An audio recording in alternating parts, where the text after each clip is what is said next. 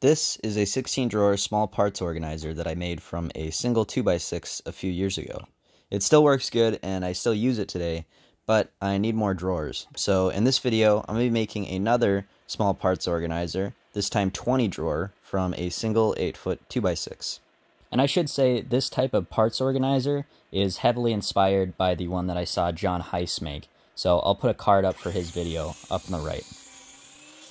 So to start, I cut a 40-inch section off from the 2x6, and this is going to make all 20 of the drawers. And I'm trying out a different weird method to make these drawers, and I'll see if it works out in the long run. But for now, I'm going to cut off a 1/4 inch from either side of this section of 2x6, and that's going to take off the round over, but I'm also going to use those strips later. And then with what is left of the 2x6, I am going to resaw it into 2 1/4 inch boards and 1 3/4 inch board.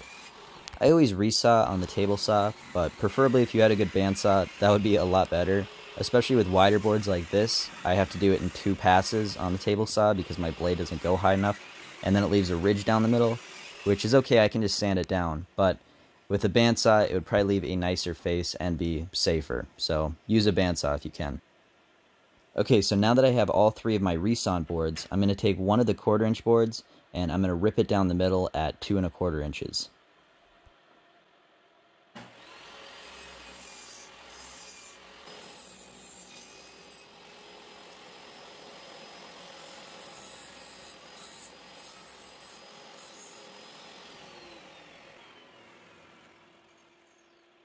So at this point, I have all 4 sides of all my boxes, and I want to glue them up, but there's not really a good way to do that with no joinery. So now I'm just going to cut a small rabbet on the front and back pieces to help align all the sides for the glue up.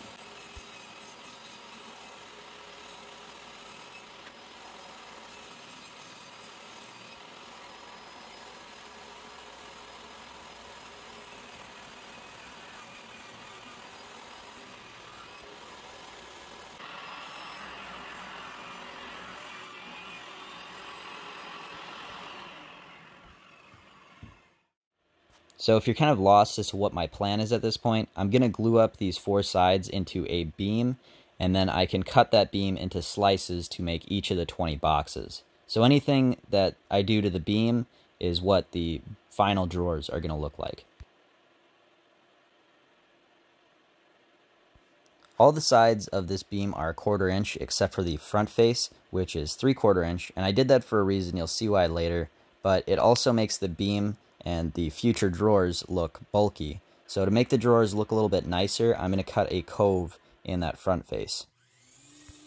And I'm going to be cutting this cove at the miter saw, which I really like cutting coves at the miter saw because it's really easy to adjust the size of the cove that you want to cut, and you don't have to set up a jig like you would for the table saw. But I should say, I'm not an expert. I don't really know how safe this is compared to the table saw, so use your own judgment.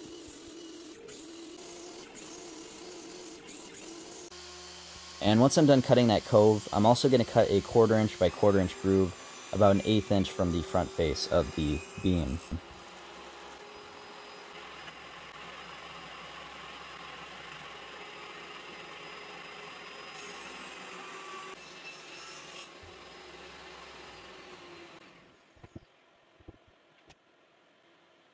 And then on the opposite side of the side that I just cut that groove, I'm going to use this 3/8 inch cove bit to cut a cove for a dowel.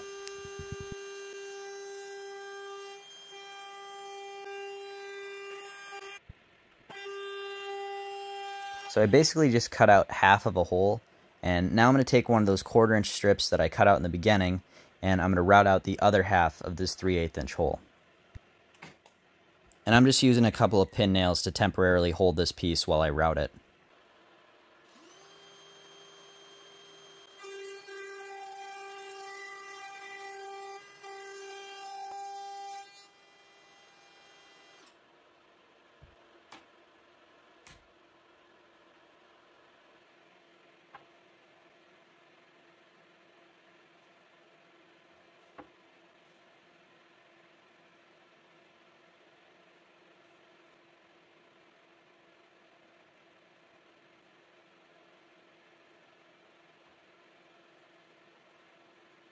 And then that 1/4 inch groove that I cut on the other side is to hold the other 1/4 inch strip that I cut earlier.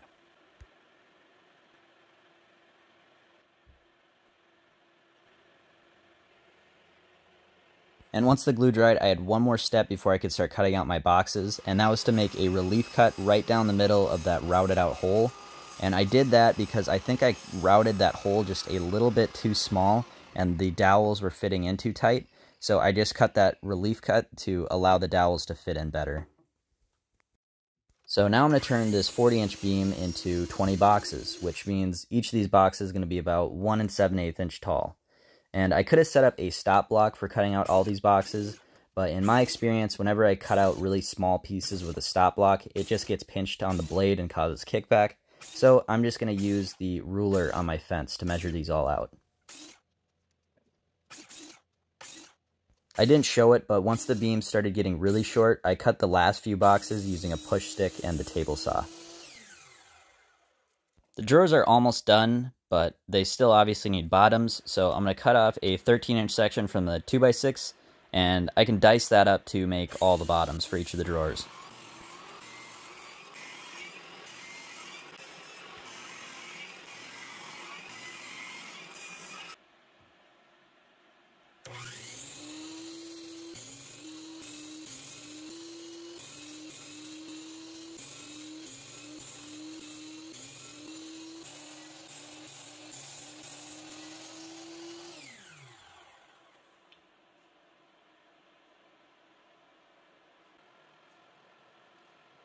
I only need 20 of these bottom pieces, but that 13-inch section ended up yielding me about 24, so I can kind of just pick and choose the best ones.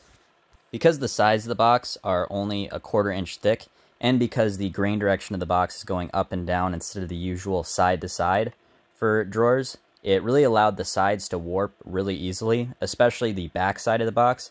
But once I added the bottoms in for each of the boxes, it squared everything up.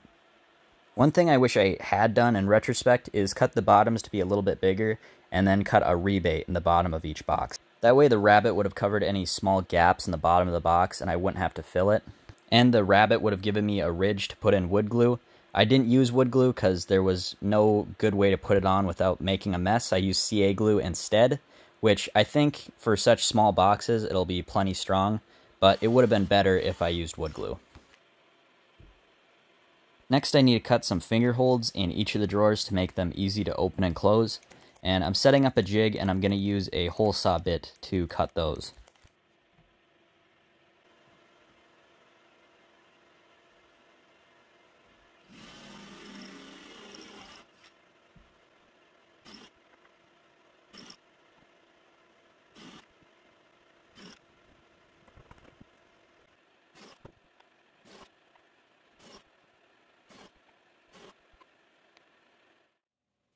All the drawers are done, and now I can fit them together with the 3/8 inch dowels.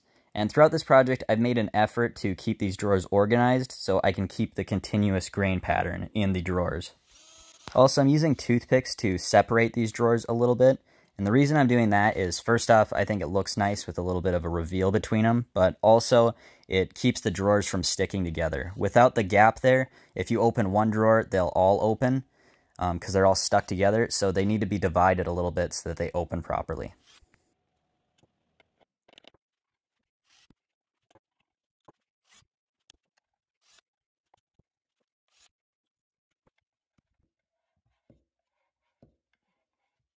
Now I need to make a cabinet to hold all these drawers for the parts organizer, and I still have about 42 inches left of the 2x6, and so I ripped that down to about 3.5 inches and then resawed that section in half.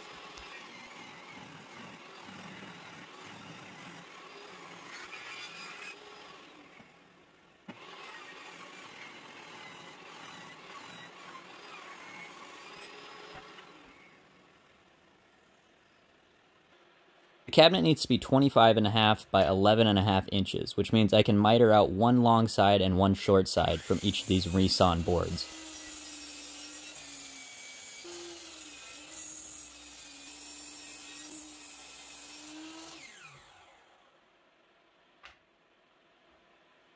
I'm going to use one of the drawers to set the distance between the front of the cabinet and the back panel, And then I'm just going to cut a groove in each of these cabinet pieces to hold the back panel.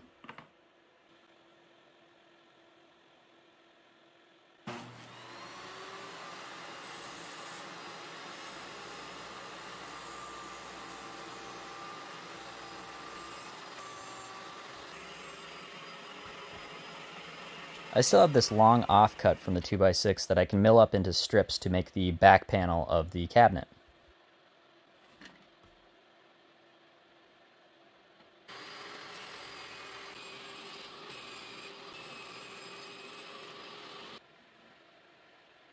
I really hate trying to glue up these really thin panels, especially when there's so many pieces. It's almost impossible to get all the pieces perfectly lined up.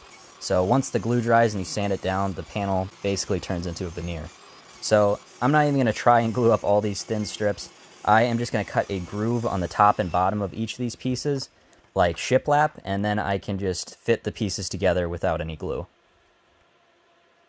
This is a 2x6 build video, so I'm trying to abide by the fake rules that I made for this, but honestly, this isn't worth it. I should have just bought like a 1/4-inch panel of plywood or something.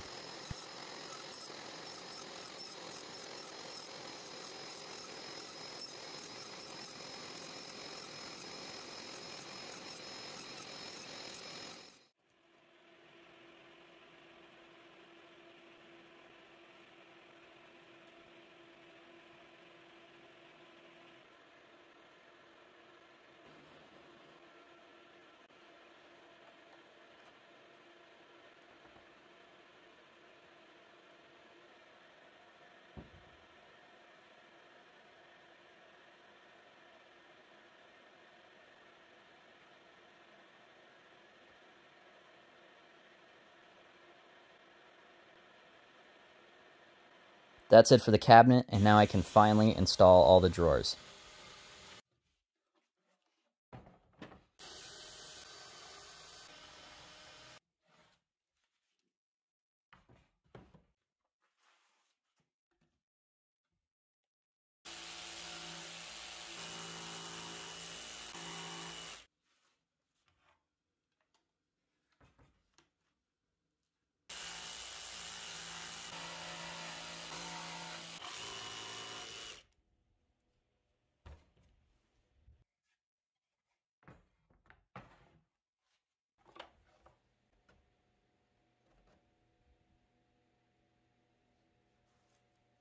So there you go, the parts organizer is done, and I don't want this taking up any counter space, so I'm going to hang this one on the wall with a French cleat. I think the parts organizer looks really cool with the continued grain pattern throughout all the boxes, but this also isn't the traditional way of making boxes with the grain direction going up and down, so it's probably weaker. I don't really know. I think it'll be fine for small boxes like this, but I guess we'll see.